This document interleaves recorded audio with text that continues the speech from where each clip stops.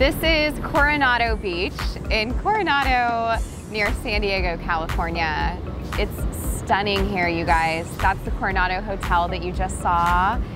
And I'm just having the best time. These beaches are pristine. Gotta love SoCal.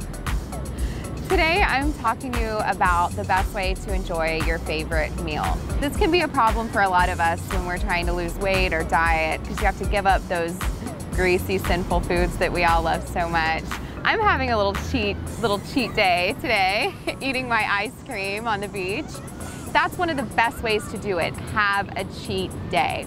Lots of bodybuilders, fitness enthusiasts, have a cheat day. If not, you're gonna feel deprived, you might have a tendency to binge eat, and we wanna try to avoid those types of situations. So indulge occasionally, and try to plan your cheat day or your cheat meal, preferably cheat meal, on a day when you're working a large muscle, like maybe your legs or your glutes, something like that, so that your body can use those extra calories that you've consumed and put them to good use.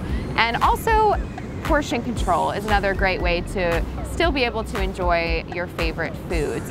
Little bitty portions of anything isn't going to destroy your weight loss program or your fitness routine. So feel free to indulge from time to time and enjoy yourself.